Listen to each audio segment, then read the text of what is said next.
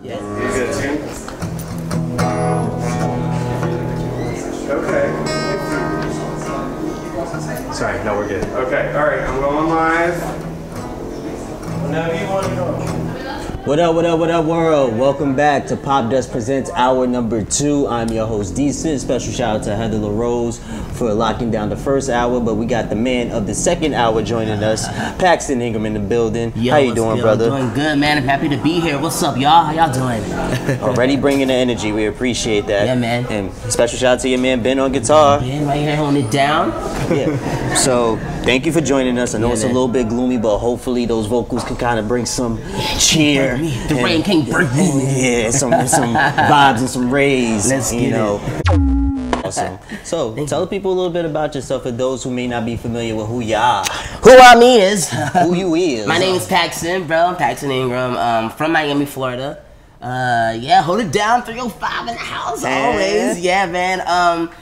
I'm a singer, I'm an artist, I'm a songwriter, I dance. I was a dancer for 8+ years.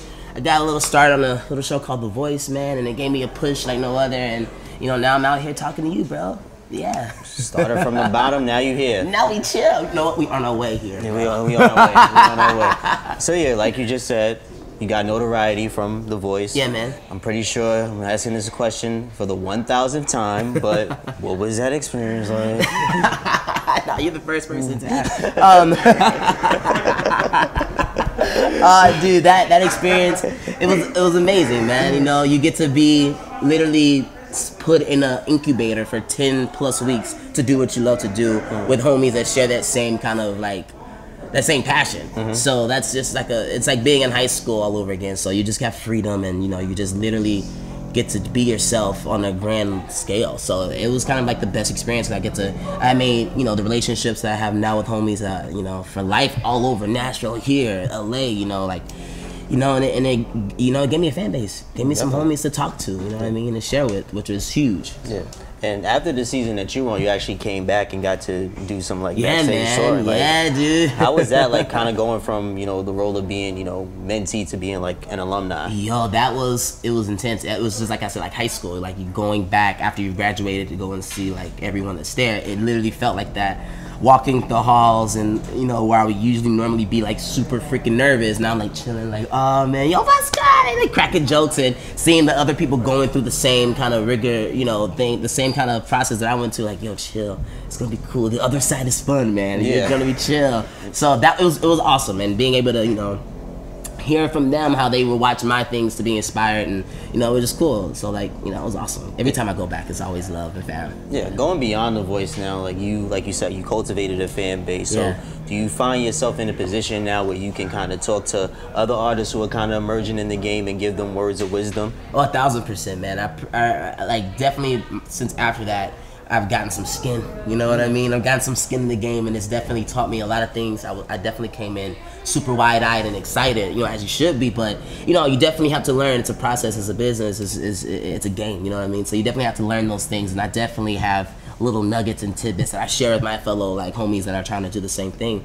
you know what I mean? So, hell yeah. Awesome. So, from the 305. From the 305, they counted.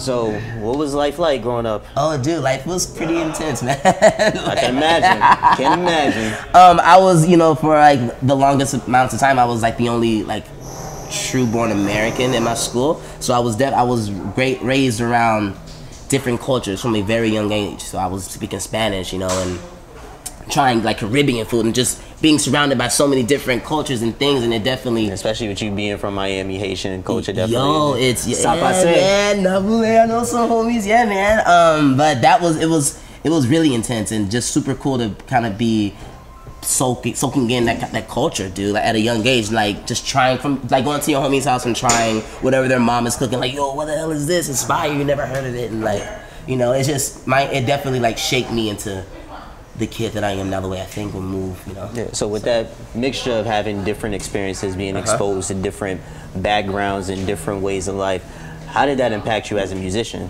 Oh my God, because I'm not only am I soaking in the food, you know what I mean, I'm eating, but but what really got my what really excites me is the music, the different types of music that I'm being like introduced to, from like the Caribbean, from the music from Haiti, the music from Jamaica, the music from Colombia, Venezuela. Like there's so many different types of like genres and sub genres, and I was exposed to so many different new sounds and things. And I try to like, you know, I really try to when I'm in the studio and crafting, I really try to like put those things together, and no matter what I'm doing, it like try to make that show. You know, take those little tidbits and kind of bring it in, and, you know, put the Paxton stamp a on little them bit. You know what I mean? Put that Paxton stamp. Know what I'm saying? So let's talk about the EP that you released in 2016 called Recover. You actually did a lot of the writing on that. Yeah. So what was that whole experience like, coming from The Voice and then jumping in the studio and creating this body of work? What was that whole process like? It was beautiful because that was my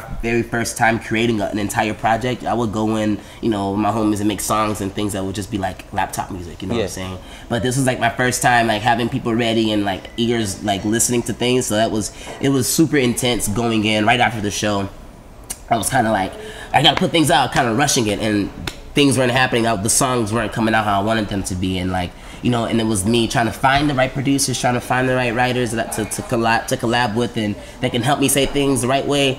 And that was a process in itself. I thought that was just gonna happen like this, and it's not. You know what I mean? It's a process of finding those right people. So it took, you know, it was a fairly fast process to make that record. It took like 3 months in total to get everything done, and you know, that's a very special project to me. Like, it was my first thing, and it's very personal. I felt like I was so raw and just like emotional and vulnerable and just ready. I had so much to say, leaving such a big moment in my life to like, I'm like, I was just like flooding every single thing and emotion that I ever felt. So it's like I love that, man. That's my little baby. How much of your experience from The Voice did you take into the studio with you when you were recording Recover?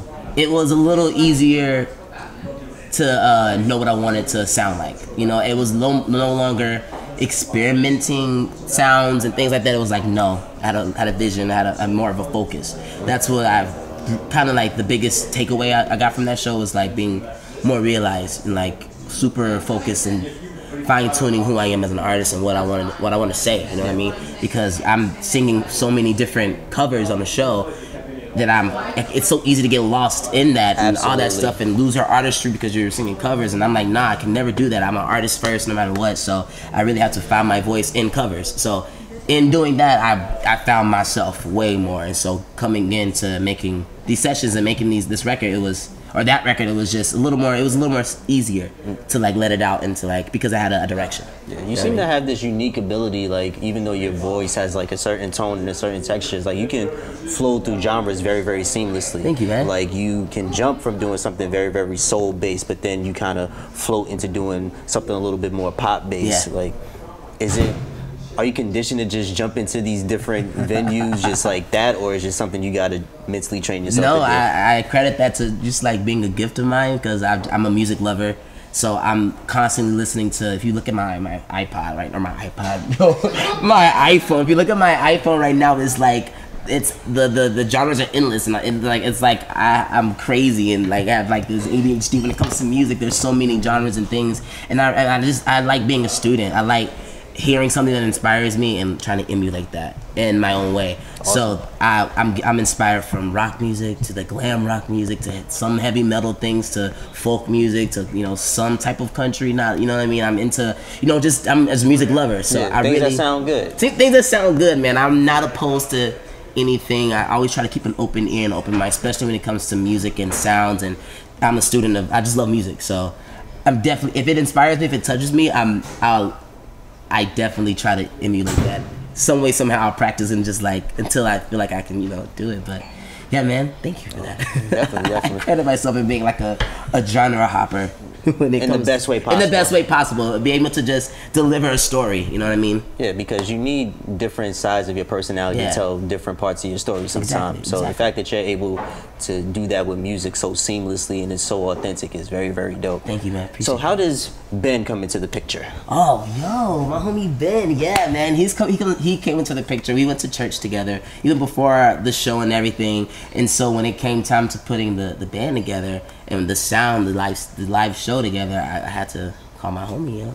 You know, he's talented, he's a genius too. He's a brilliant songwriter himself, and so I just had to bring the best that was around me on board, and whoever was there to support the vision. You know, you got to keep those people. That's very important. Absolutely. And it's very rare that you do find those homies, like, you know, and that's not just in it because you had a little moment on TV. They're actually in it because they believe in it. Exactly. So that was definitely the case with Ben, and yeah, man, we've just been rocking strong ever since. Yeah. So what's the ride been like for you so far, Ben? Man, it's been crazy. It's been fun to watch. Like, I've been in it, but I've been able to watch it from a distance. So it's like been fun because like I've been on the ride, but like all the pressure hasn't been on me. Yeah. So it's been like all the good things about the ride minus like the stress. You feel me? So Like, it's been, bro, you go do your thing. I'm gonna be in catering. right. Like the show, I got a lot responsible on my part for the show to go good, but like you make the show go good. You know. So it's been cool. Like, without you, there is no show. So It's just been fun. I'm so thankful that like he called on me to, you know, work for him. It's been a lot of fun. It's been a fun ride to watch, a fun ride to be a part of, and I'm thankful that I'm able to be a part of it. You know what I mean? well, you guys make an awesome duo, and thank you for lending your talents too. Yeah, man. Rocking with us today as well, man. Greatly appreciate it. So let's get down to business. Been there. You got a new song out Yeah, man. called Dirty. Dirty. Talk to people a little bit about Dirty, how it came to be. Dirty came to be. That was very hard for me to get that out.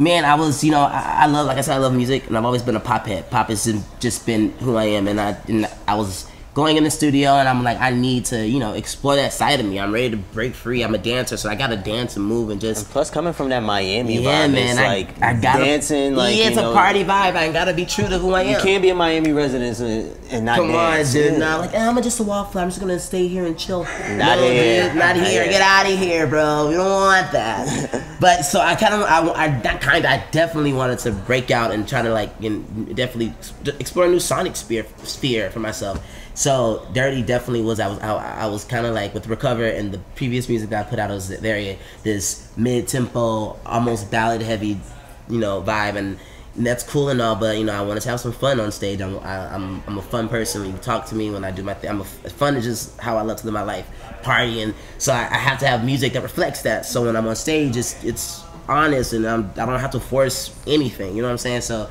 But Dirty, it was super easy. I went in with my homie Jonathan. Shout out homie J Bach. We went in and we heard this record that my homie Ben produced. Another Ben. I gotta keep the Bens close, bro. Ben's all about cool. the Bens, man. Keep all about the Bens, baby. But so it was super dope, man. We went in there, wrote that song in about like 30 minutes to like under an hour to write that whole record, and we went in, we took it in the next day and cut the vocals, and my homies Ben and Crow, they did their thing with that record and just turned it into this freaking banger that I love, man. So yeah, that came about. It was super simple. It was super easy. I wanted to party, so my homie's like, I got you. So we have a new tradition circulating on Popdust Presents where we have our guests read a passage from Don't Tell Mom. ... Gotta keep that in there. And yeah, so if you mind, you know, reading. I'm actually against all reading. Okay. No, I'm kidding. Reading isn't fundamental. Reading isn't Okay. Well, Let's if do you it. mind doing the honors. Okay. What do I do? Just read? Just read. Just go. Just read the page. The page. Hold on, let me give you an intro. Okay, page 8. All right. Ladies and gentlemen, the literary stylings of Paxton Ingram. It's a friendship bracelet. I explained for the millionth time. David and I are friends. Lisa rolled her eyes. That's all it is! I snapped. Look, she said, I'm going to the dance with Marshall Wilson and a couple of other girls, and you're going to the dance with David. You can call it anything you want, but I say it's a date. I don't know why I read that with such aggression. I think I read keep that going, wrong. keep going. I knew she thought I was holding something back from her, but I wasn't. David and I were friends. Just friends, that's all. After sitting through one more rack of dresses, we went outside and parked ourselves on a bench to wait for Lisa's mother. My legs were dizzy with pressure. Oh, my legs went dizzy with pleasure. A half an hour later, we were still waiting. I wonder what's keeping her, Lisa said, glancing at her watch. I wiggled around on the bench. Now my behind was going numb. She probably got caught in traffic. You know how bad it is on a Friday night. Yeah, but she made such a big deal about us being on time. 8:15, don't be late, Lisa said. Something more like her mother than her, Lisa said. Sounding more like her mother than her mother did.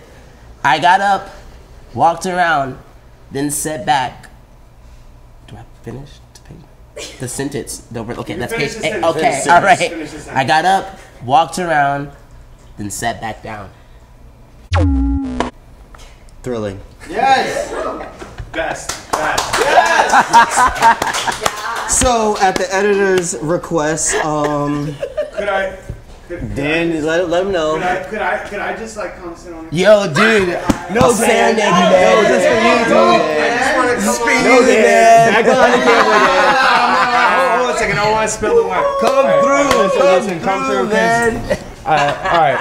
So, the way I wanted to put it like this is that I'm having a lot of really great people come through, and I'm super like, I love your energy. Thank you, man. First off, like, one, your music's great, your energy is great, and I have to say, like, for the people, I gotta let them know. I was telling you off camera, but Barricade is probably one of my favorite songs right now. Thank you. I heard it on Spotify Release Radar before I even knew who you were. Oh, that's you know what I mean? sick, yeah, you know, and I was listening because, you know, I get the updates, and then I saw your email coming through. I was like, how do I know that guy's name? I didn't know you're on Voice or whatever. I look at stuff, you know, and so when I heard that song and it just got stuck in my head, so I just want to know, like, that's one of my favorites, and hopefully you'll bless us with that acoustic version. Just for you, bro. Listen, thank you so much. Listen, I'm gonna get my face out of here so you guys get the real beauty over here, okay? Oh man, that's beautiful, man. Ladies and gentlemen, that was your daily dose of Dan Victor. Yeah! So, we're gonna call this the editor's special request. Thank you once again, my brother, for stopping by. Ben, thank you. Yes. And once again, Dirty video comes out. 2 weeks. Tune into my socials: Facebook, Instagram, Twitter, and we'll have you posted. Check in with your boy.